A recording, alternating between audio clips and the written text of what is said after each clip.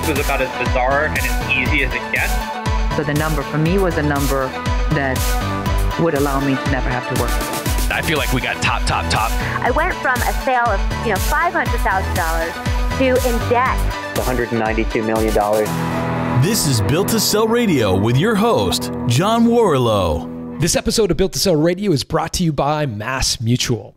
Mass Mutual helps business owners identify and prioritize the protection and financial strategies that are critical to the ongoing success of your business. With understanding the value of your business as the foundation, they can help address the core planning pillars, which includes your family, business, future, and team, so you can help minimize risk and protect what is most likely your largest asset. Every business owner will leave their business at some point in time, either by design or by default. Let Mass Mutual help you stay focused on the task at hand, running your business, while together in concert with your trusted advisors, help to create a financial roadmap for long-term success and an eventual exit that's on your terms. Visit massmutual.com. So do you remember Sully, the guy who landed the plane on the Hudson River? He had done everything there is to do in an airplane. He was even a trainer of other pilots, yet he had never had the opportunity to land an airplane on the Hudson River. He had one shot at greasing that landing, and he nailed it. And when it comes to selling your business, you've got one shot to make sure you punch above your weight when you go to sell your company. One shot to make sure you don't make some of the most common mistakes that entrepreneurs make when they sell their business. That's why I wrote the book, The Art of Selling Your Business. It's a field guide for anyone looking to sell their company. You can get it along with some gifts for my listeners at builttosell.com/selling. Okay, so what are you going to do when you get an acquisition offer that does not meet your expectations? First of all, it's been flattering to be offered, but if it's not where you want it to be, how do you react? My next guest, Wes Mathews, did a great job, I think, of somehow threading that needle, reacting with enough emotional vigor that got the attention of the acquirer, but at the same time, kept them on the line. So much so that he ultimately doubled the value that he got for his business through some savvy negotiation and 4 or 5 rounds or turns of the letter of intent. Again, I'll let him describe that entire process to you. Also listen for the way Wes got his business ready to sell in the first place. In particular, 4 things that he did to drive up the value of his company. He talks a little bit about pricing and the importance of recurring revenue, how he kept his customers sticky, and what financial freedom meant to Wes. Here to tell you the entire story is Wes Mathews.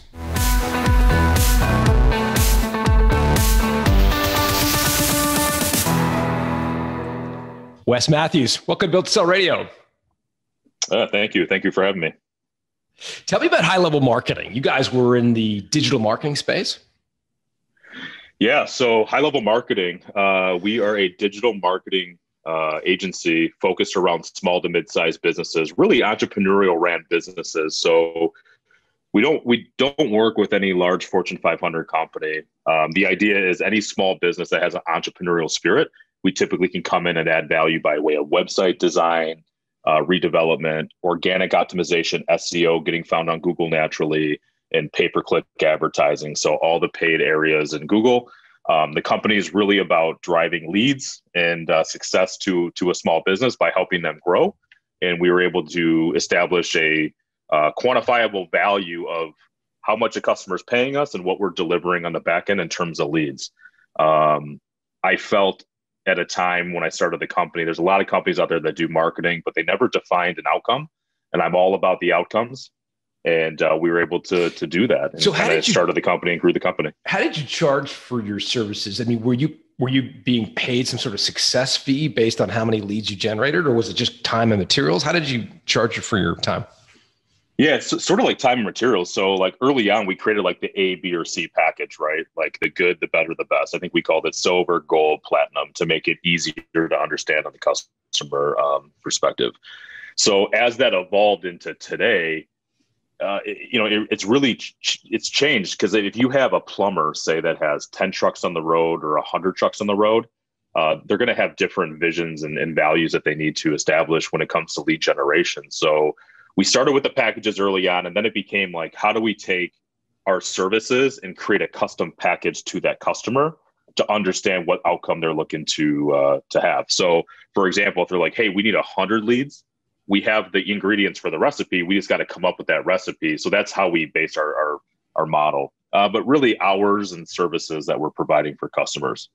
Got it. So if I came to you for 100 leads, or I said, look, I need to get 100 leads a week, you would sort of be able to back end into that, how much they need to spend in the way of search. Correct. All the different pay-per-click and so forth. I mean, we've really, over the course of the last 11 and a half years, we've been really good at doing that. When we first started early on, it was a gamble. We won sometimes, and we got our ass handed to us sometimes, because we're doing a lot of work for, say, $500 a month, and the customer's getting 100 leads and getting so much value. So it's kind of like the R&D through the first 5 years of what that was, and then we sort of started to perfect to where we're at today. So you started to find the right balance between, okay, this guy needs X number of leads. Correct. That corresponds with Y in terms of hours and time. Yep. Got it. Who's the we? You co-founded this business. Is there a partner involved? Yeah. So started the company back in 2009. So my business partner and I, John Bowerman, he's the CTO of the company, and we had this great yin yang relationship. So I was sort of the sales end of it, the operations side, the customer side. And he was this technical genius that was sort of like this hidden gem. And he was lacking a Wes and I was lacking a John, because it was very hard to find a reliable software developer, somebody who I could count on for delivery. And he was sort of doing really great at that, but he lacked a true sales guy and a true operations guy that wanted to come together. So we met up through a different project I put together, and we partnered right away, and still partners to this day. How'd you guys split the equity stuff? Did you each kick in a little bit of money, did sweat equity, 50-50? Like, how did you guys structure that? Yeah. So I had my own company, and he also had his own company. So little companies that were both trying to grow and scale, doing a couple $100,000 each in revenue. I was actually sending deals over to him for him to fulfill, and I was giving him a percentage of the contract value. It got to a point where, with me, I said, look, I think I just had my first child. He had a child. We're the same age. And I said, look, why don't we just partner? I have a little office here. You have a little office there. Let's go 50-50. I'll take my client base. We'll take your clients. He had a developer. Let's just put it together and let's grow this together. We're young, we're 26. Like, let's just get after it and do it. So it was my sort of proposal. He's like, yeah, you know what? Like, let's try it. And fortunately, the first month was a little bit like, let's figure this out, but we were profitable that second month after partnering together. So we each put in $1. And your respective assets being your client lists and so forth. Time, right? I mean, we were 100% both all in. He had some affairs, like he wrapped up. There was a couple projects he partnered with some guys, but I think he knew, he had a CMS, a content management platform, very similar to WordPress. And he was like, I want to really focus and build this thing out. I want it to be the best and the greatest. So it was this perfect storm and serendipity for us to come together at that time. And it worked out. And that was in 2009, and you sold in this year, 2021. Is that right? Yeah. So closed the deal at the end of February of this year. Got it. And what did you get your revenues up to before you sold? Like, to give people a sense, you were a couple $100,000 when you came together with John, and then sort of how big did you get before you sold? Yeah. So end of 2020, we did 6.5 million in revenue. So as an agency, sometimes numbers are a little skewed, but that was all HLM revenue. Any third-party costs, meaning Google spend, third-party advertising, we always put on the vendor direct. So we did 6.5 revenue all into HLM. What does HLM stand for? High level marketing. Oh, I'm sorry. I didn't make that connection. Yeah, sorry about that. Got it. Right. Because some agencies are like, yeah, our revenue's $100 million. And then you actually get underneath the covers. It's like, we spent 90 million on advertising, and our revenue's actually 10 million. Yeah. Correct. Exactly. So you're 6.5 million. And I never want to play that. Yeah. Pure revenue.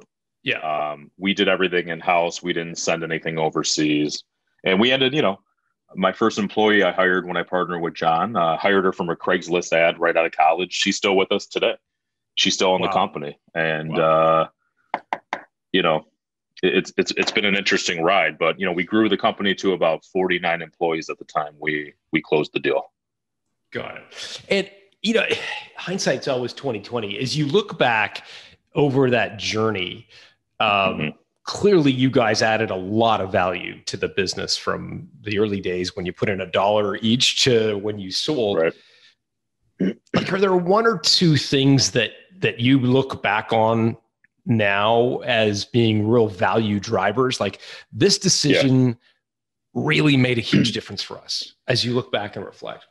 Yeah, for sure. So a couple things. I mean, the one major thing that stands out early on, I was like, when I knew a lot of people back then that lost their businesses or that were struggling because they would have like 5 to 10 major accounts. And when the market shifted like in 2009, they lose their 5 accounts, companies bankrupt, they're out of business. So when I set out for this quest, I said I wanted to charge a client a setup fee and a monthly reoccurring fee forever. So that was the goal from day one. So looking back, hindsight, there's nothing more valuable than reoccurring revenue. And we drove that number over $500,000 a month in reoccurring revenue. So that number one is the most valuable. Number two, process. So I had a lot of people around me that were like, man, you guys are a small company at, you know, 6.5 million, but you guys have systems and processes. Like, you could be a several $100 million business. And I think it's just because we had great processes in place, you know, clear, precise, you know, our production process, our customer intake to life cycle of customer, how we fulfill and then manage ongoing. So the reoccurring revenue, the processes, and then our technology. So like I mentioned early on, when I first partnered with John, he had this little CMS that he was working on. I mean, over the course of 11 years, the value we built into that piece of technology and the things that it could still potentially do to the future, that was a huge asset. I mean, that was the big differentiating factor between us and another web company out there. Is, you know, because what do you have? I mean, at the end of the day, if you just have your customers and your customers can go over here, we had stickiness. They were on our own proprietary platform. And I kind of use the analogy, like, you can't just, you know, if we're dating, like, you can't just dump me on a Thursday and like we never see each other again. Like, we have to sit down and go through a divorce, and we have to talk about this. And this sort of pushed that and moved that forward, where, you know, because we're at a time where digital marketing, like, everybody knows what digital marketing is. Customers are getting calls from all over the place all the time, trying to pull you away from your company. And this was a little protector that kind of helped us build a lot of value, the stickiness of that. So I would say those three things. And then people. I think I built a rock star, all-star leadership team, and I had key people within the business that created a lot of value. You know, I think early on, when I started this journey, like, I was the guy, right? I'm beating the drum, I'm going out there, I'm driving it. But then I finally realized, it took me a while. I joined EO and just kind of grew as a leader and as an individual to realize, like, I need to build up my team, and they were the true real asset of the organization. So those four things are really important. I want to dig into a couple of those if I can, Wes. Talk to me about the technology. So you refer to it as a CMS. Is that right? Yeah, content. Yep, content management system. Yep. Okay, so you're effectively white labeling someone's CMS and then making it your own, or did you actually build the CMS from scratch? Yeah, so we actually built it from scratch because what was available in the marketplace is really clunky, it's cumbersome, it's hard to use.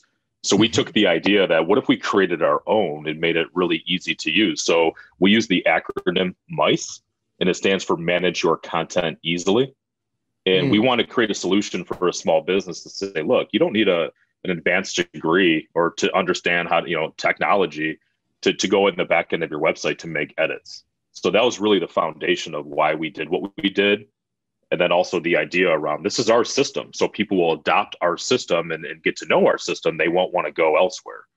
Yeah. So for people who are not familiar with sort of content management systems like me, if I've got a website and I own a plumbing company, and I've got a website and I want to run a special offer today. God knows why a plumbing company would want to run a special offer, but bear with me. I would, even if I wasn't a technical guy or gal, I could log into your CMS and make a change to my website. Is that? Absolutely. That is correct. Yep. Got it. So and I wanted to provide the solution to an individual to say, look, if you want to do it yourself, the system will allow you to do it yourself, but we are also behind it as a company. So if you want to shoot us a message or call us and say, hey, I need this coupon done for a 50% off a drain cleaning, we're happy to do that for you. I like options, and I wanted to give my customer base those options as well. Did they get, was it cheaper for them if they chose to do it themselves as opposed to having you guys do it? So that's what everybody thinks, right? Because if we say, hey, it's $125 an hour, to pay HLM to do this for you. Obviously if they sit down and do it themselves, but that's taking away from doing more plumbing jobs. And, so I think giving them that option was a great solution. So what we would find is most customers in the beginning would do that. And they'd say, man, there's so many changes, or this is a lot more than I thought it was going to be. Can you guys take care of it? So early when we started on, as long as customers were paying their bill on time and they're paying us a monthly fee, I would allow a certain amount of hours per month where we would just do it for free for the customer, just to add, to do a value add. So unless somebody was really abusing it and saying, hey, more than an hour or so a month, we would start to charge them. But normally it's like, hey, you're within the HLM family. We're going to take care of it, because that's just kind of like a surprise and delight to say, hey, normally we charge $125 an hour, but John, you're such a great guy and you're so busy and we love you. We're just going to do it for free. It's like, ooh, that's good. I like that. Yeah, for sure. And so the system, the content management system, would allow you to, or the user or you or the owner, to manage their website. Would it also allow them to manage some of their social media campaigns and assets? Yeah, for sure. So again, when we launched in 2009, like social media, like Facebook just launched, things are just like social media just became a thing. So what we did with this mice technology is, till today, we evolved it. So where it stands today, a customer, that plumber can log into the back end and actually have a complete dashboard to see where their investment's going, where they rank on Google, what is their Google Maps doing, how many leads they receive. So really it's like a very intuitive dashboard that the customer knows every little thing about their website rolled into this dashboard. So that's really where mice came from and what it evolved into today, which is awesome. So one of the things that's going through my mind is, like, in a way you were competing with the likes of HubSpot and Infusionsoft and these massive, like, unicorn companies that have like more money than they could ever possibly throw at a problem. How did you guys, as a small independent business, kind of keep up with the investments they were making to make your CMS like competitive? Number one, I tip my hat to my partner, John Bowerman. I mean, the guy's a unicorn. I mean, I've been in this industry now for, like we said, we started in 2009. I was doing some things before then till today. I've been part of great organizations. So I've met a lot of talented people. I mean, John is still extremely high on that list on what his capabilities are. So how he was able to bob and weave and right into the technology where it needs to get to today. But I also feel like HubSpot, some of these businesses, like we started, I feel, with the most important asset of any business, which is the website. So HubSpot was never doing websites. They're a stack on service. And so we really got people at the ground floor to say, look, if you're going to make investments, I don't care what you do, people are going to go to your website. Your website's got to be dialed in. And none of those guys touch websites. So that was our foot in the door. Is delivering a world-class website that, quite frankly, I mean, nobody was really delivering. And even so to this day, I think we deliver at a whole nother level in terms of the value and the price that we provide for our customers. Wes, I got to ask,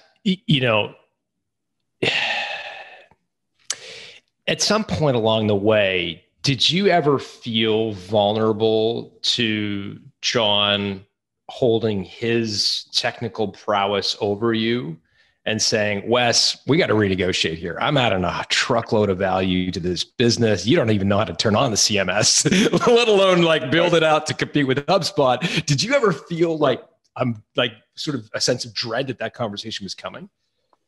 No, not at all. Because I think that you could build the best technology, the best widgets in the world, but it's the sales aspect, the operational aspect of getting those customers to use it. So the technology itself is a great value if you can get people to it to use it.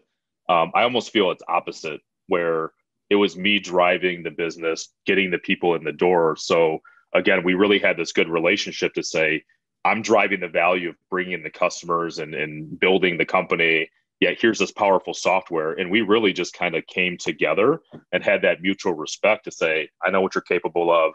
I know what you're capable of. Look, was it all roses the last 11 and a half years? No, but I think one of the things that, really helped us as business partners was, I was never like, I'm not a greedy guy. I'm not like, I need to have 51% or you're doing this, or, you worked 2 more hours than me this week. And like, we've been fortunate not to get there. I'm sure there's been feelings on both sides, but I think when you strip all that away, I'm a over communicator. I'm not scared of tough conversations. I really don't have a filter. So I kind of give myself a lot of credit where if things were bothering me, I'd bring it up to him. And, I had to chip away at him. He's more, and I could kind of get a sense of when he was getting irritated with me. And I would just say, hey, man, I think you're getting irritated about this. Let's talk about it. So I feel like I always wanted to win together with John in this business. And I never cared more or less. I said, we're doing this together. I guess it's kind of like my marriage, and I think I've used that analogy with him a couple of times. I'm like, look, I mean, outside of your wife, I'm the closest thing to you. Same with my wife. And, it's a give and take relationship. And fortunately for me, I've grown a lot since I started in this industry, and I joined EO organization, global organization, but in Detroit, it's kind of like 100 entrepreneurs that are all going through the same thing. So I've been able to really grow and constantly learn. But yeah, we both had that vision of let's grow this thing together and not get in the weeds and nitpick. So that's awesome. I also want to go back to you mentioned the 4 things that you did to drive a lot of value: the recurring revenue, the process, the technology, the people. I want to go all the way back to the recurring revenue for a second. You charged a setup fee. Tell me a little bit more about what went into that decision. For sure. So, one of the things that was really important for us is most of the work we do from a web perspective, the heavy lifting is in the front.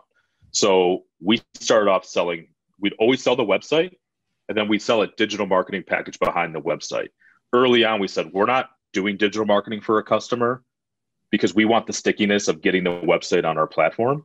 Mm-hmm. So in order to do that, it's almost like working with a contractor for a home edition. Like, you pay us half up front for the materials and the time. You pay the rest when we're done.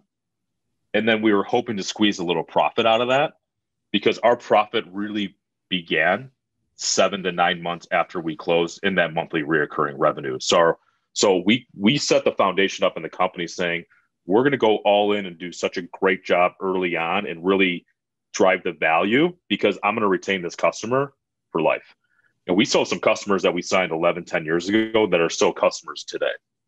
So our retention rate over the course of 11 and a half years, I mean, we're sitting at about 90% now, but I always shot for like 1.5% churn year over year. So, I mean, we're a digital marketing agency retaining 88% of our revenues. So we worked really, really hard to make sure client satisfaction is just at the highest level it could be. So retention, just to be clear, 88% year over year. So you're retaining 88% of your revenue that you started with each year. Correct. That's awesome. Correct. Good for you. Obviously a valuable service. One of the things that I think a lot about in the way of setup fee is that the bigger the setup fee or the upfront kind of payment, whatever you're sort of characterizing it is in a recurring revenue model, the stickier your customers, because they're gonna make a financial investment in becoming a customer, and therefore they're going to be stickier long term.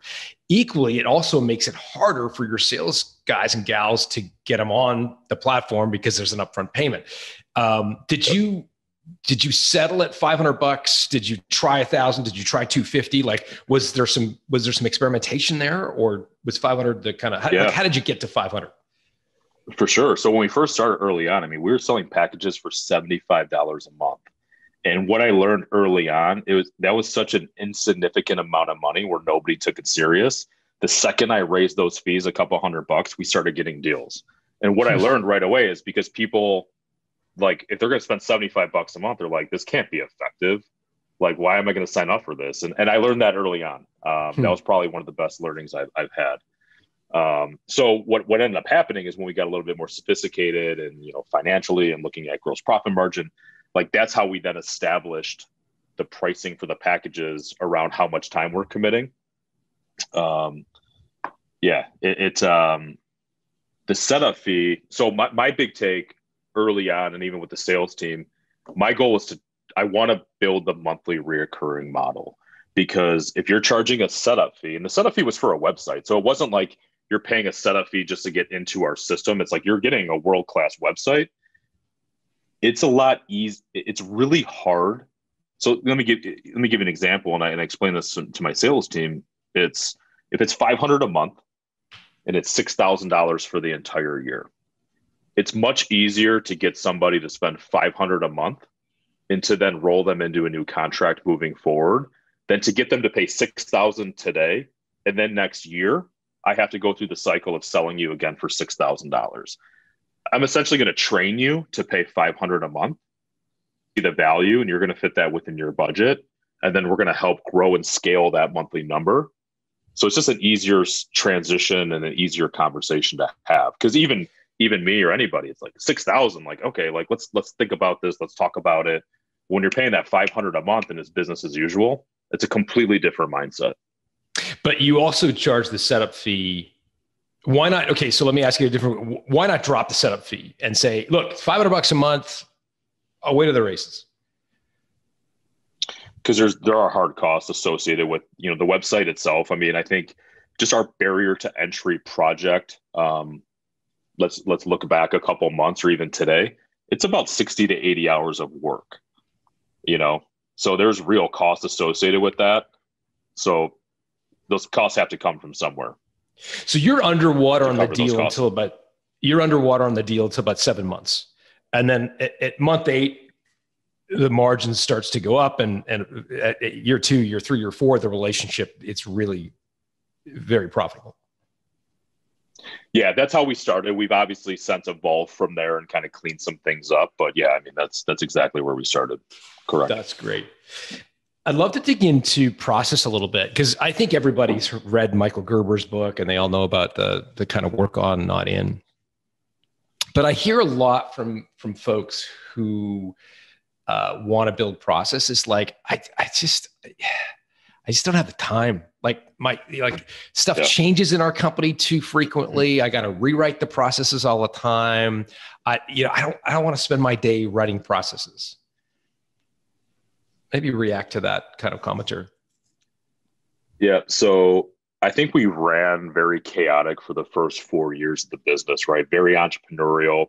I'm a visionary guy. I kind of describe myself to people like, I have 4 kids. So I don't know if you ever watched the movie Wreck-It Ralph, but I'm kind of like Wreck-It Ralph. Like, I'll bust through the door. I'm not trying to disrupt things, but I'm not a process guy, right? So fortunately, my partner was a process guy. So I think in terms of partners and who you're hiring, hire smarter people that can be effective in areas you're not. But I implemented this thing called EOS, and I actually learned about EOS through Entrepreneur Organization. And what that is, that's a platform for entrepreneurs to manage a business, because we're all crazy entrepreneurs. And I was causing organizational whiplash. And I can have a conversation with somebody in 15 minutes and throw out 15 different ideas. And they're like, whoa, So EOS changed the trajectory of my company, because it does take this entrepreneur journey and put it into a process. And with these processes, decisions were a lot easier to make in terms of how we run meetings, how we set goals for the organization, how do we improve process. I mean, it really makes you think deep in the business to understand, what do we need to work on? What are the top 5 things that we have to get right that are going to drive everything else? EOS changed my life. Honestly, that is the one thing that I think that if I wouldn't have adopted EOS, we may have blown up as a company, and it would have been my fault because I'm a complete disruptor, not super organized. I once one idea is like not even solidified, I'm on to the next thing. And I didn't realize it because look, I'm the CEO, I'm the entrepreneur, and everybody's like, yes, yes, yes. But like nobody would step up to me and say, whoa, whoa, whoa. Like, you got to slow down. Yeah. And that's what EOS made me look in the mirror and realize like, damn, all these problems we're having, it's not everybody else. It's me. And I had to like, so I think it was being vulnerable and like looking in the mirror and understanding like, I'm the cause of all these problems and they're real. So like that to me, like changed my entrepreneurial journey. So we were able to identify and go through like, okay, from a process standpoint, like we use Salesforce, we use some internal custom technology we wrote, but we were, as a leader, as a CEO and the entrepreneur, I could say, hey, like, I think that these are the most important. Who's going to do them? How do I add value? I only want to be in the strategic side of it. I don't want to be in the day-to-day. We hired around that. Not perfect, but, our systems are pretty tight, from what we've invested in. And it also helps to go ahead. Sorry. A little lag.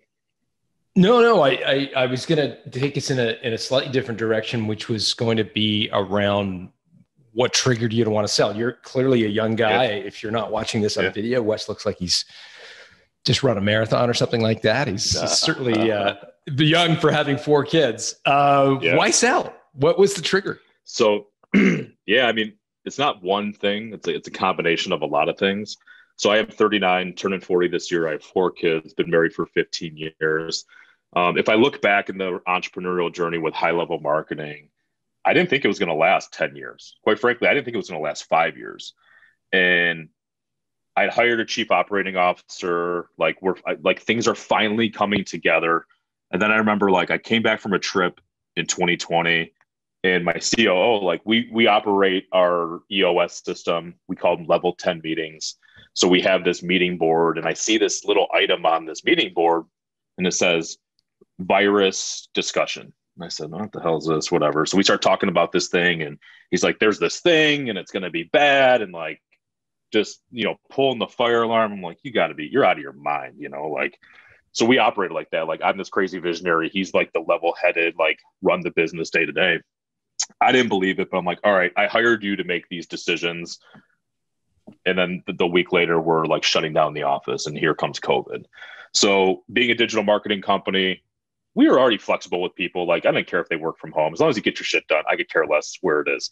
So we're already familiar with Zoom. We're a digital company, had a great office in West Bloomfield, Michigan. So it gave me a lot of time to sit. I'm in my home office now. I've spent a lot of time here.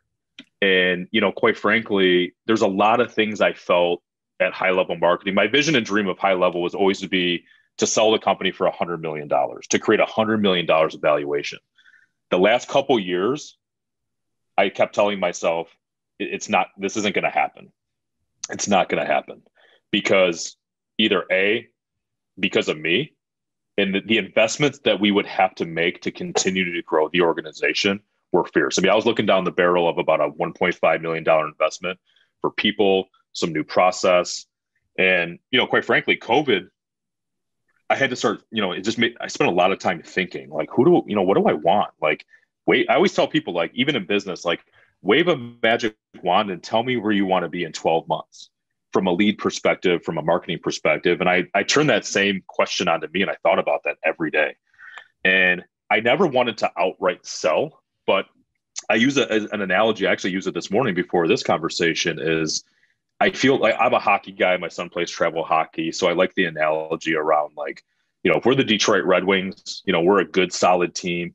You've got the captain, you've got the assistant captain. An average hockey player plays 15 minutes in a game out of 60 minutes. In high level marketing, everybody's playing a 60-minute game.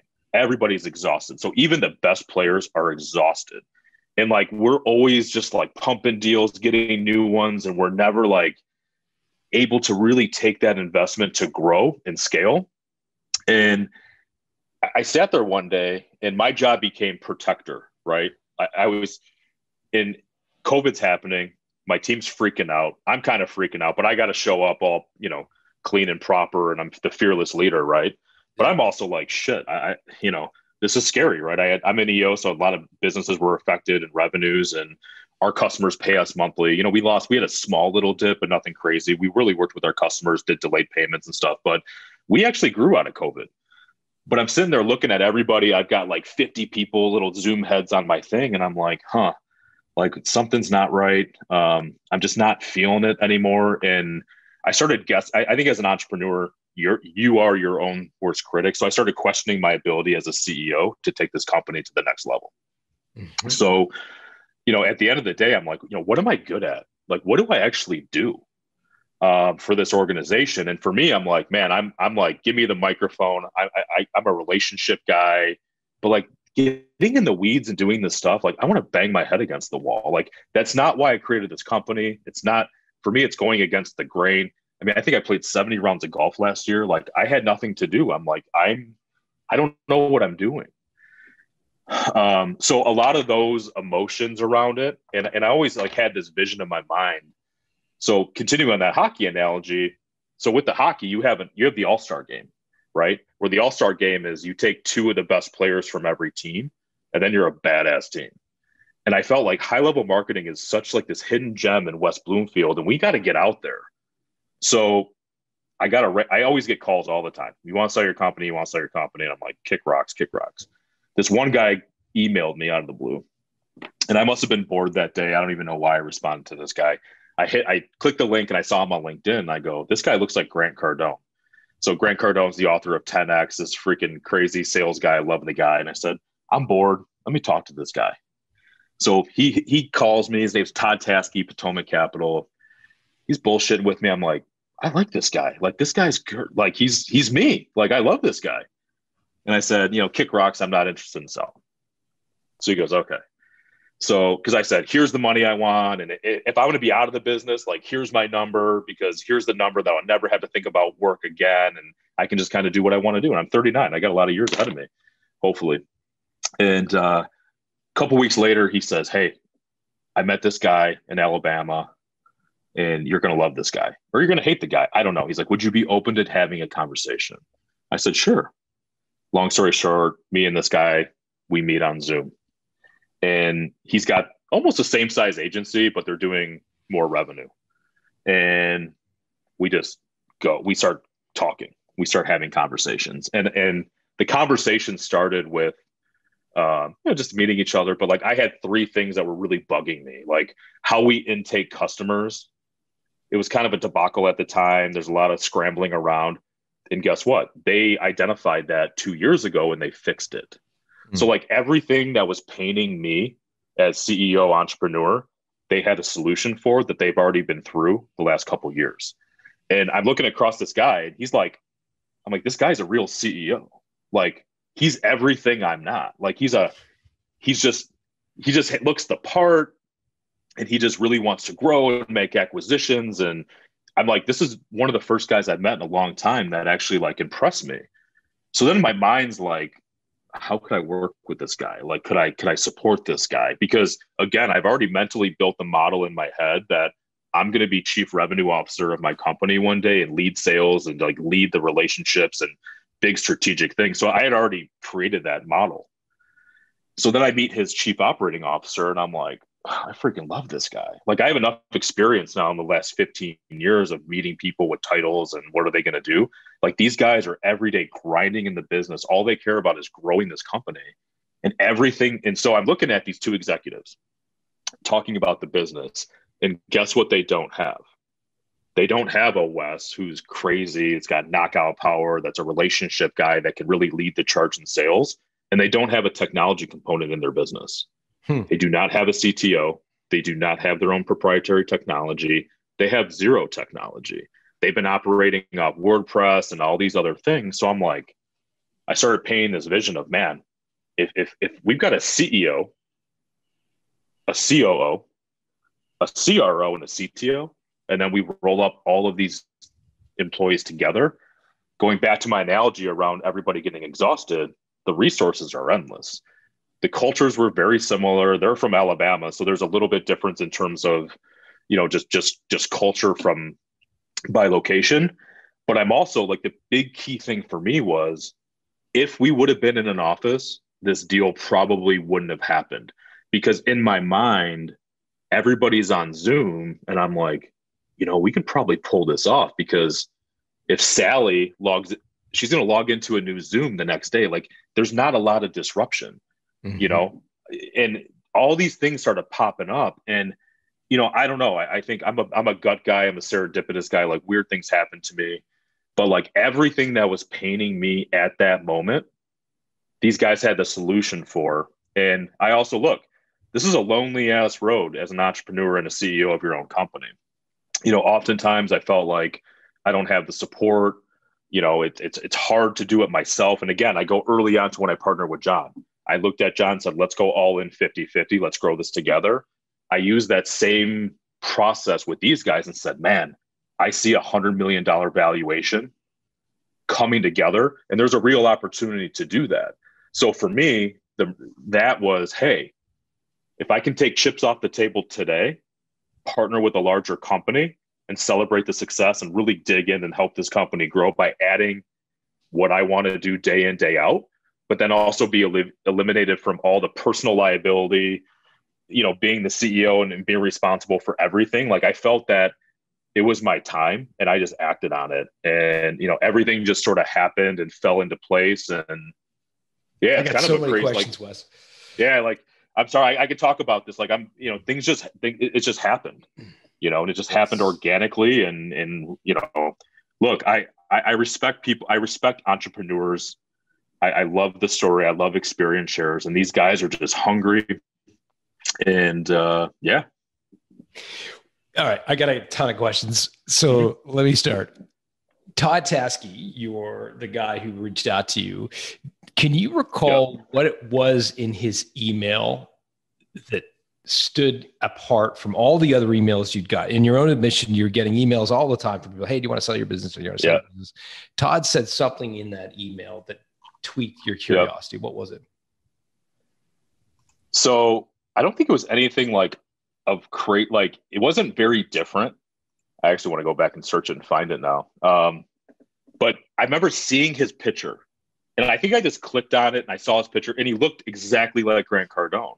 And at the time I just finished reading 10X, and I'm like literally just bored at my desk. Like, I'm just like, oh, I clicked on it. I think I clicked on LinkedIn, and I'm like, I just responded. He was like all over it. Take a call with me. Take a call with me. Like, okay. And then when I met him, I'm like, he's not this like super, like, he's not a suit. Like, I've met a lot of guys from these huge private equity firms, and half the time I can't understand what they're saying, and it's just like not authentic. Todd was just like this authentic guy that I was having a conversation with. And I think it was just timing. Like, honestly, I just happened to be sitting at my desk, clicked the link, we connected. And kudos to him, because I basically told him, like, you're a good dude, but kick rocks, and not those terms. And kudos for him for actually following up when he says, I'm going to hook you guys up and see what happens. Mastermind. And had he been engaged by Bell Media, your acquirer, to find other businesses to sell? Yeah. So what happened is, what I learned after the fact is they were very close to a deal. This Bell Media and this other company, and it fell through at the 11th hour. So Todd was working with this organization to find a suitor, and that's how he found me. One thing I failed to mention to you that I think would be helpful to the listeners in my relationship with my partner, stressful. Like, COVID was stressful, right? And I mean, just running the business in general is stressful. John, my business partner, he's the mastermind where a lot of people roll to him because he just solves problems. Like, he can do anything. And, he did come to me, and he was kind of like waving the white flag. And he said something to me that kind of stuck with me. And he goes, man, if I had X amount of dollars, I'd just be done. And this was different. Like, I could tell from his body language, and I'm like, so when he said that to me, it was in my head of shit, maybe. And then that's when Todd connected, and like all things started moving forward. So I kind of blame him for a little bit of putting it in my head on moving forward. But then I started thinking of myself, like, look, I'm 39. Look, I mean, you got to know when to hold them, know when to fold them, right? Like, I want an outcome based on the business I built. And I think at some point, diversification is key. And it's right to this point. So we call it the freedom point. which is when the sale of your business would create enough liquid wealth that you could live comfortably for the rest of your life. That makes you get your first rung on Maslow's hierarchy of needs and say, I'm never going to worry about, paying the mortgage, the kids' hockey fees, whatever. Right. What was that number for you? If you're comfortable sharing it, great. Yep. If you're not, maybe help me understand the math that went into it for you. It was just an arbitrary number. Yeah, for sure. So, my number has always been $10 million. Mm-hmm. And this got us part of the way there. And the reason why I did that was because I still want motivation and I want the next big win. So this was enough to allow me to say, man, I really won. We created a viable business, a huge asset, kind of ring the bell of success, but it's also going to keep me hungry enough to really get it to the next phase to then hit that chapter of that 10 million. So I don't think personally at 39, I was ready to say, I don't even want that kind of money yet. Like, I still want that mentality of like, I want to grind for the next 10 years. Like, I don't want to mail it in or just, it was kind of scary to get that kind of money at the time. And that's kind of why I structured the deal this way, to be honest with you. It might sound crazy, but it's what I did. No, it doesn't at all. So how did you structure the deal for folks to try to understand? Maybe just describe the structure. Yeah, for sure. So, obviously in a deal, right, it's new to me, right? I got a lot of advisors, a lot of people around me. The first thing that happened was, and a letter of intent came my way, right? Here's what we'll pay for your business. Here's what we think it's worth. I laughed at him. I said, you're out of your mind. Like, let me tell you about what I'm worth. And, it was a lot of back and forth. And I had a mental, like I said, like, I don't know, as an entrepreneur, I'm a visionary. Like, I build mental models in my mind. So I had a number I was very specific on, and I wanted to be invested in the new company. I did not want to be CEO. I wanted to be CRO. I wanted to be personally let go of any fiduciary responsibility of old HLM. And I want to maintain a 10% stake in new company, because I think the opportunity is sell this again for over $100 million. And I'm okay, exiting the second time, working with right partners and really growing this. That was part of where I kind of manifested the deal to get to. Okay, so the LOI comes in. Before you even open the LOI, do you have a multiple of earnings that you think your company's worth? I know you had a number. What did that equate to as a multiple of, say, profit? Well, like any entrepreneur, right? I'm like 20x, right? Like, we build so much value and, we're better than everybody. But realistically, I was like, look, 6 to 12, depending on who it is, right? Because obviously we have some technology and some things. So it really mattered to who the buyer is, right? So I was smart enough to understand, if I'm selling off to private equity, they don't want me as a partner. But to another agency who's trying to grow and grind just like we are, our technology is valuable, our team, like all those things I mentioned, those 4 pillars earlier, can drive that multiplier higher. Got it. So you thought it was worth 6 to 12 times EBITDA? Absolutely. And what was the LOI? Yeah, as a multiple of EBITDA. To be honest with you, it was like, I don't want to say it was like an insulting, but it was like, it just, nothing stood out. Like, it just wasn't anywhere in the realm of what I was thinking. And none of it made sense. And I'm not trying to be vague, but it was just like, I think they just tried to see where I was at, because the next conversation was, okay, you didn't like that. Where are you at? So it was almost like a tester.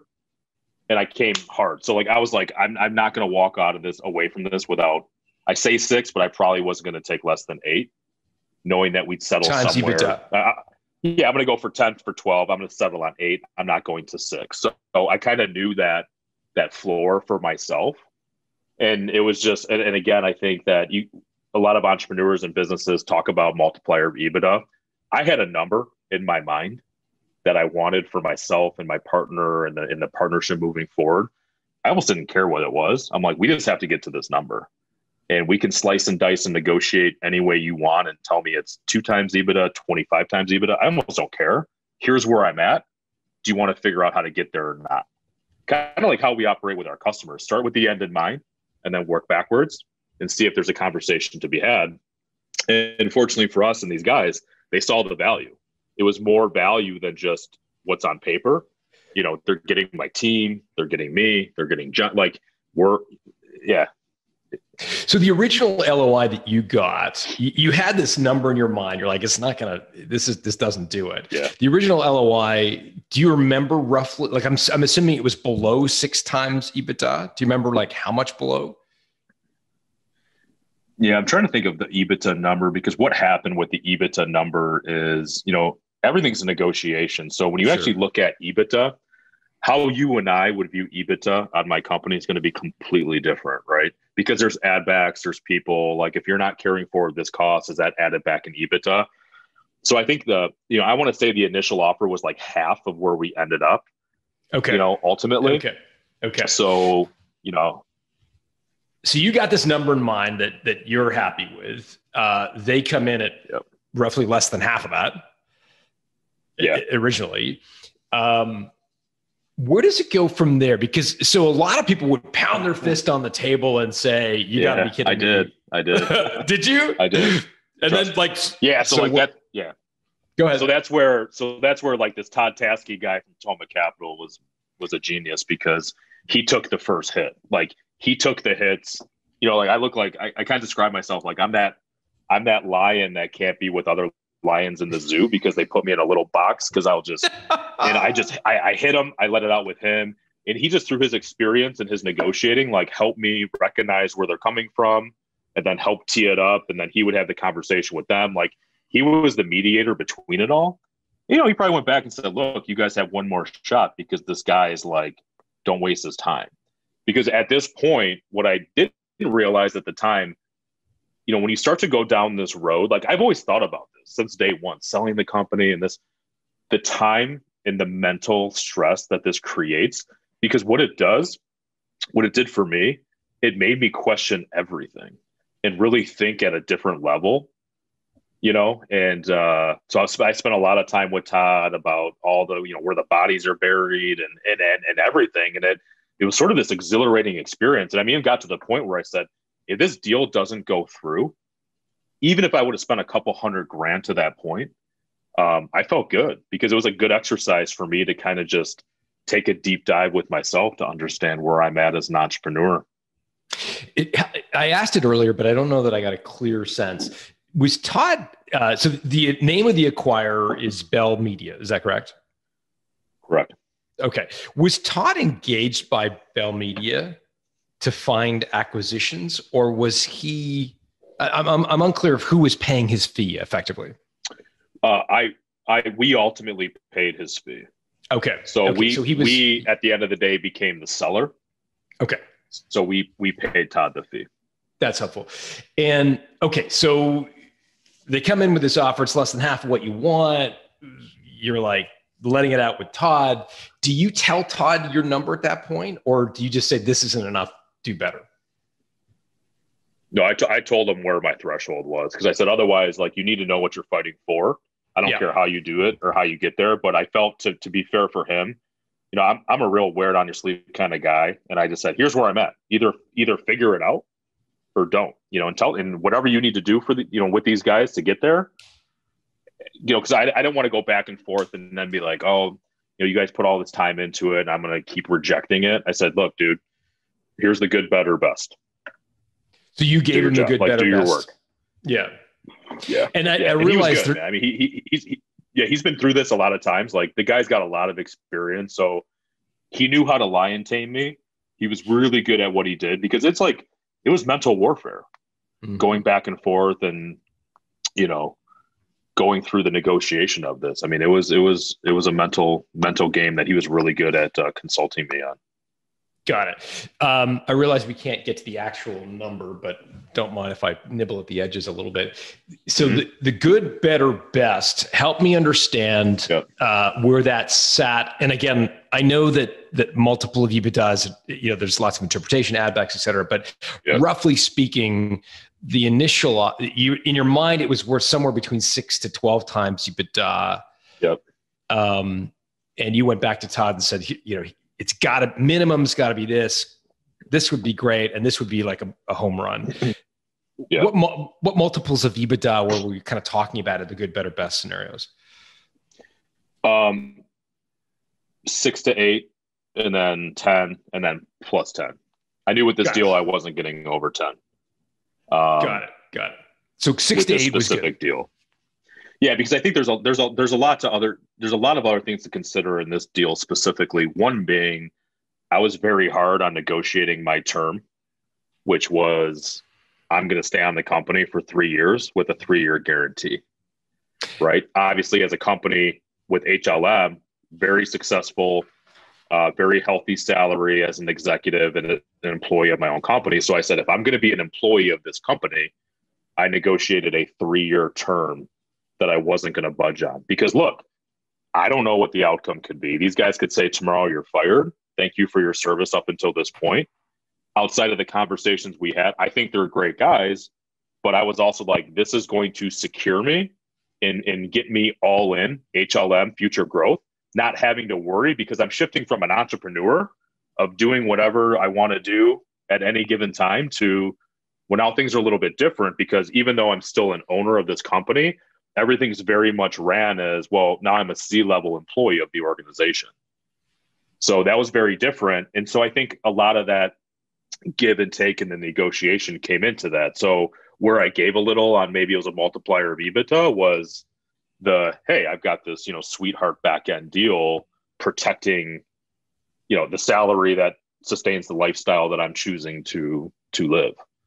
And then also a big kicker with this is we have a high level marketing, right? Like I built this brand, the baby, right? We are maintaining high level marketing as our brand company together. So they're ditching the Bell Media. We are now high level marketing. And that was a big thing for me, because I'm like, even though you can't attach value to that, I'm like, again, this to me is a stepping stone in my journey, because I now feel when we sell this company for over $100 million at the second time, it's high level marketing. Like I still like it's that was really important to me. I didn't realize how important it was until I could reflect back. But the fact that we've maintained the name, maintained the integrity of all of our, it's really cool. So it became, I don't want to say it became less about the multiplier and the money, because me personally, and I think, again, every entrepreneur is unique. You could say, I got to, pound on the table and say, God damn, we're worth 12 EBITDA and we're not selling to that. Like I had a number in my head personally where, look, I've got a home, I've got 4 kids, I've got things. And, I wanted to be 100% debt free. I wanted a set amount of money over here. I wanted to fully fund my 529. Like I wanted a certain thing out of this that I'm like, if I could do this, I don't care what EBITDA, like it didn't matter to me at that point, because I'm like, if I could design this life where I'm 100% debt free, I have a 3-year guarantee of new company, and I'm an equity partner in my own organization that we're continuing to grow, that we will grow for over 100K, 100 million. Sorry. Man, that's that was like a home run for me. Got it. So talk to me about the structure, because you sold most of your shares, but then you rolled some of that equity into the new HLM. Yes. So tell me about that. Yeah. So we took a big piece off the table in terms of cash, but then when we took the cash, and there was a responsibility to kind of put that cash back into business. So how we approached this deal was, let's take the majority of it in cash, put a little bit back in the business rolling forward. So I almost look at it as if you cashed out completely, took this part of it, but then took the rest and invested in a new company, that's essentially what we did. And as an entrepreneur and as a human, like I just looked at it as, if you have a big sum of cash, right, there's only so much money you need, right? I mean, there's only so much things that you need to live a lifestyle, to, support your family, and you got vehicles, you have a house, and, we got a cottage. There's only so much money that is going to secure that. And then you have this excess cash. Well, what are you going to do with the excess cash? So my thought was, I want to reinvest back into HLM, bet back on the company that I'm going to be driving essentially and being CRO of. So who's better to bet on than myself and what my capabilities are? So we did take a small portion of that and invested it back in the company. What proportion did you invest back in the company on a percentage basis? It was about 75-25. So 75% of the cash you took cash off the table. Yeah. And then 25% you rolled into this new entity. And now you're a shareholder in the combined entity of High Level Marketing, which is a company two and a half times the size. Yep. So we were 6.5 million in revenue at the end of 2020. This year, combined company will do a little over 18 million in revenue. Got it. And the goal is to sell at $100 million. Yep. And that was one of the driving factors. Like I can see a clear path to that now. Mm-hmm. If I would have stayed HLM where it was before, we've always grown, but like I was getting really bored with this. Mm-hmm. Now I see the hockey stick, growth. So for me, a big question was, if I own 50% of my company today, but I can negotiate this design structure that I'm all in on, yet own 10% of a larger company moving forward, that's a freaking home run for me. Yeah. And that's exactly what we did. And also, I would say, going back to my original conversation about John, like I care about John. And I told John, I said, I'm going to get you the same deal. So we own 20% of the new company moving forward. So I led this initiative. I fed him. Look, it was stressful, right? I fed him the details of which I felt he needed to know. And that was our relationship up until this point. I'm not going to get into the weeds and tell him everything, but I'm going to tell him the shit that I would want to know. Somebody leading this discussion and project over here. And I said, hey, man, we've had a great run. And, this is the negotiations and where we're at. And we can both secure 10% of new company moving forward. Here's the terms. That number he told me that one day, I got him more than that number. No, that's awesome. So that one day when he came to me and said, hey, if I had this amount of money, I'm out. I got him more than that. So that was kind of a driver too. So I felt it was a win. And Wes, how did you ensure that when you got him that money, that he didn't say, great, I'm out? You know what I mean? Like, was there any part of that we're like, we're going to lose our CTO here if we cash him out too much? One at a personal level, I know him. I think when you spend a decade with somebody, you know a lot of the stress and the challenges, like this pulled that lever for him. And, he's a mastermind developer. And what I was able to architect and through conversations is he's now in his dream job, which he told me, if I could lead our technology team that just works on product and cool technology, that's not in the day-to-day, I'm in heaven. And what I was able to do is now he has a team of 5 internal developers and they lead our product development team. So for me, I was also at that point where if he said, I'm good, I was at peace with that because we've had a great run. And look, I want him to be happy. And if he's literally to that point, I'm like, look, I got it all to this point. Make your own decision, right? But I think I negotiated a pretty sweet term moving forward that now secures you for the next 3 years where you can kind of play in this playground and really take our technology to the next level. So I felt I was able to achieve the best of both worlds. I was able to close up the old business, but then present this really, really great opportunity by designing exactly what he wants moving forward for the next 3 years, And obviously, I mean, 3 years is like that magic number, but like we're committed to this organization and we really want to be, we're all in on this organization to really grow it. Yeah. To be clear, your 3-year is an employment guarantee. Correct. And your Correct. 10% equity separate, retains whether you're employed or not. Because look, let's face it, like in the end of 3 years, there might be a situation where maybe I'm not the best CRO, or maybe I'm just like, look, guys, I don't want to do this anymore, right? And that's okay, But now, I feel right now where we're at, the next 3 years is it's critical for us to be all in to get it to this level. Like I already, like I said, I build mental models and I build them in my head and I see them and I kind of grow to that. I already see this in 3 to 5 years selling again for 75 to 125 million in revenue to either a larger partner or, private equity. Got it. When you went back to Todd and said, this is good, this is better, this is best in terms of the number, what happened next? What did the acquire come back with a second LOI, or what was the next step? It was a lot of filtering through Todd going back, but then also Todd's like, he would actually use me as a whiteboard and say, all right, okay, here's what I'm going to do. Here's how I'm going to do it. And I would kind of give him feedback. We had this weird little, relationship going. And yeah, went back. I mean, we probably went back 3 to 4 or 5 different times on the LOI.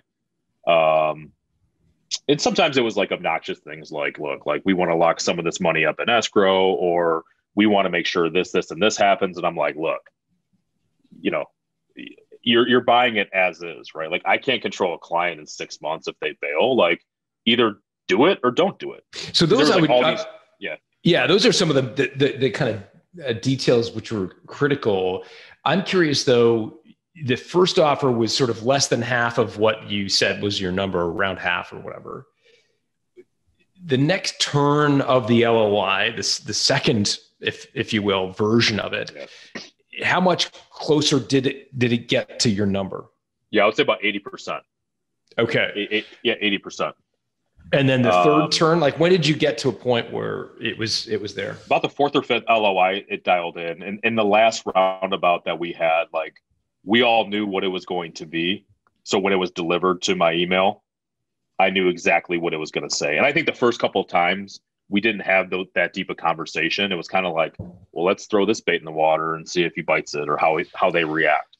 So once we got to that final stage, like, I mean, Todd was really good to say, hey, like, where are you at with this? What's your final number? Because I want to go back and I want to close this up, because it did. I mean, the deal did get to a point where I'm like, I started to get irritated and said, this is distracting to me, right? Are we going to move forward in this deal, or I got to just close this chapter? And it also came from them too. Like, look, is this guy screwing around? Or do we have a deal? Like, so, you know, it's kind of both sides managed through him. And then we got there. How did you know, because I think a lot of people, when they get a deal that they're like, we're not quite there yet, they worry about pushing the acquirer too hard, too far, so much so that they're going to walk. 4 or 5 iterations of the LOI, like that's a lot of back and forth. How did you get comfortable with the idea that you weren't going to push them over the edge, push them away, push them to the point where they're just like, you know, this guy's a lunatic? So this might sound weird, but I was trying to do that. I was trying to push them over the edge. And there was a part in the negotiations where my feet turned 100% cold. And I told Todd, I'm like, I don't think I can do this. You know, I had received feedback from like my existing COO, some other people that just got in my head. And I completely turned a 180. My emotions took over and I said, what am I doing? Like, this is crazy. So I told him, I said, Todd, I said, look, I said, this is because I felt pressured to make a decision. And I finally blew up and I said, look, this is a big decision. You get a commission check at the end of this. This is my business. And I've spent a lot of years in this, not in quite those words. I go, you need to back off and give me a couple weeks. I'm going on a trip with my family. Maybe I can meditate or something will come to me. But I said, look, up until this point in my life, when I want to buy a car for my family or my wife, I'll buy it same day and it's delivered.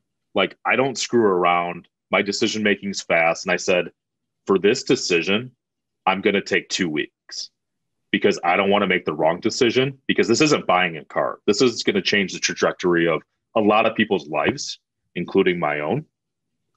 So they got pissed. They said, if this guy doesn't come back by Monday, we're walking. And I said, F you, do whatever you want. I could care less. Like I said, I've already gotten so much value in learning through this. I'm like, now I'll be better prepared to go to the next one. Scott, the CEO of that company, called me on Tuesday. This is what changed everything for me. He goes, hey, Wes, I know what you're going through, and I know it's extremely stressful. We've been through this 3 or 4 times, because what really started to hit me hard was like, I'm about to be an employee of an organization I created to a certain degree. And I was starting to map that out. But he gave me a call, and just like his tone and how we communicated. And I just knew right then and there, I said, dude, this is a guy that I trust, that I can prop up as CEO. I can build a really successful business with. Just the fact that he understood that, to take a second to say, I don't want to rush you into any decision. Take as much time as you want. I know that Todd came back and said by Tuesday, or Monday, I'm not worried about that. Take as much time as you want. And I was like, you know what? Like, that to me is who I am as a human being. And for him to recognize that, it wasn't about EBITDA. It wasn't about this. It was like, I can partner with this dude because I know who he is now as a person. And that was huge. That was really huge for me. And again, I think the version that I'm coming from is a lot of my stake is rolling forward. If I was selling 100% goodbye, things are different. Negotiations are different. But where I'm at with this deal and everything, you know, how he communicated that with me was extremely important. So that was a big differentiating factor there. You're rolling 25% of the deal in. So this was truly a partnership that you wanted to explore. Well, savvy move on behalf of your acquirer to give you a call directly. What's that? I'm sorry. I just said savvy move on behalf of your acquirer to call you directly. And yeah. I think it just showed, like, you know, I knew from that phone call, he probably doesn't know. I don't think I ever told him, but like from that phone call, it's like, yeah, we're going to grow this thing to 100 million. Like, this is the right partner. You know, private equity would just freaking pick us apart like vultures and bust the company up. And I care too much about the people. You know, I built a great team and I care a lot about the people. And, you know, I'm an emotional guy. What was their reaction when you told them you sold the company? So I waited till the 11th hour because obviously I didn't want anybody to know. So being on Zoom, what I did is I told the leaders, you know, we have a leadership group. I let them know. That was, you know, up until that point, we made decisions together. But this was one I'm like, look, like, this is a decision I'm making as owner. And, you know, did a lot of the triage and the why. And they all kind of got it because they're all living day to day and understand the lack of resources and just what the opportunity is. I jumped into everybody's Zoom meeting from each department and just kicked it off. And I think the benefit I had was I'm very transparent. I've been very honest and direct with my team from day one. And I think that that's one thing that people know and respect about me is I don't sugarcoat, I don't tiptoe. And I really just talked about the vision and the future. And I think that, you know, I would say 90% of the people, like, I could watch them nodding their heads and they're bought in. I mean, I had some employees that have been there for 8-9 years that are like, I get it. Like, we see it. You know, some people that are like, why are you doing this? And this is selfish and this is stupid and everything's great. But again, I think the team, little does everybody know, a lot of this was, I didn't feel great about the trajectory and where we were going as a company. Like, I felt that at some point the bottom was going to fall out because the foundation wasn't sturdy. And so I think it's easy for an employee to look out and say, man, things are great. And, you know, we just went through COVID and navigated through COVID, but like, I didn't feel whole about that. So I think it's going to take some employees, maybe a year, they're going to reflect back at some time and they're going to look back and say, damn, this was one of the best decisions we ever made, which I've already gotten some of that feedback. You know, we had some turbulence. We lost a couple people. You know, some people just felt this isn't for me, or now since we're going to be with new company, now's that opportunity for me to jump ship. But yeah, I mean, it was a conversation I was excited for, and I'm glad I had it, and I felt very confident.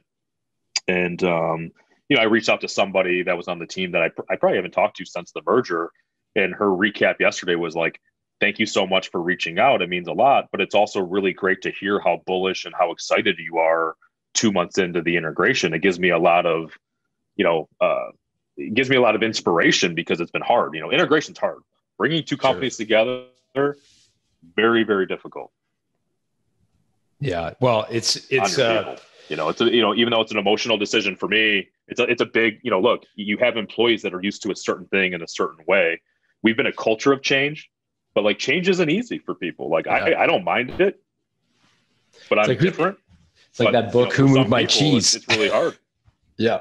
So, Look, I think there's I was really sensitive to that. Like, I've really grown as a leader, as a human being, to like put myself and be super empathetic and like look at it from their perspective. So I was very cognizant of, you know, eliminating a lot of those questions and fears.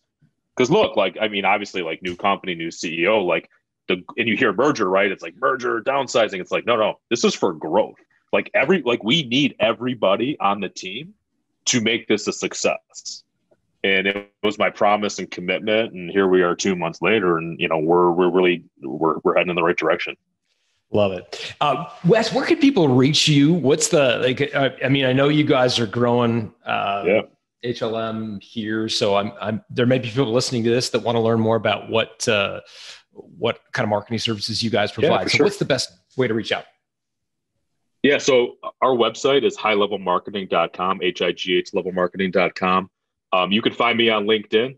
I think I just updated my LinkedIn to now Chief Revenue Officer of High Level Marketing. You can always email me at Wes, WES, at highlevelmarketing.com. Awesome. I love sharing the story, love diving in. Like I'm part of EO Entrepreneur Organization. I'm always here to help other entrepreneurs. I think that's ultimately my goal, is if I can help anybody through a tough situation or give experience, share feedback based on what I've been through and can offer any kind of value. That's really what gets me going. I think we've now talked for an hour and 20 minutes and it feels like we've only been talking for 4 minutes. So for me, it's like, this is where, I feel like I love to share. I love to, talk about the journey, because if it can help anybody in any capacity, it's really what I love to do. Well, you've certainly helped a few people today. Thanks, Wes. Awesome. Thank you. Hey, if you like today's episode, you're going to love my new book, The Art of Selling Your Business. The book was inspired by the cohort of my guests over the years who have been able to negotiate an exit far better than the benchmark in their industry, sometimes 2 or 3 times more than I would have expected.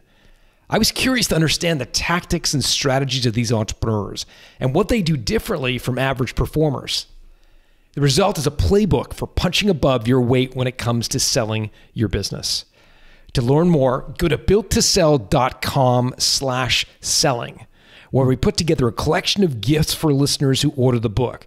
Just go to builttosell.com/selling. Built to Sell Radio is produced by Haley Parkhill. Our audio and video engineer is Dennis Labataglia.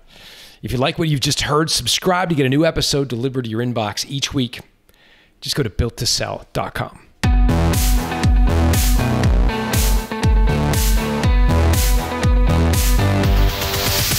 Thanks for listening to Built to Sell Radio with John Warrillow. For complete show notes with links to additional resources, visit builttosell.com/blog. John is the founder of the Value Builder System. To find out how to improve the value of your business by 71%, visit valuebuildersystem.com. John is also the author of Built to Sell, Creating a Business That Can Thrive Without You, and The Automatic Customer, Creating a Subscription Business in Any Industry. Connect with John at facebook.com/builttosell or on Twitter at John Warrillow, WARRILLOW. Thanks for listening.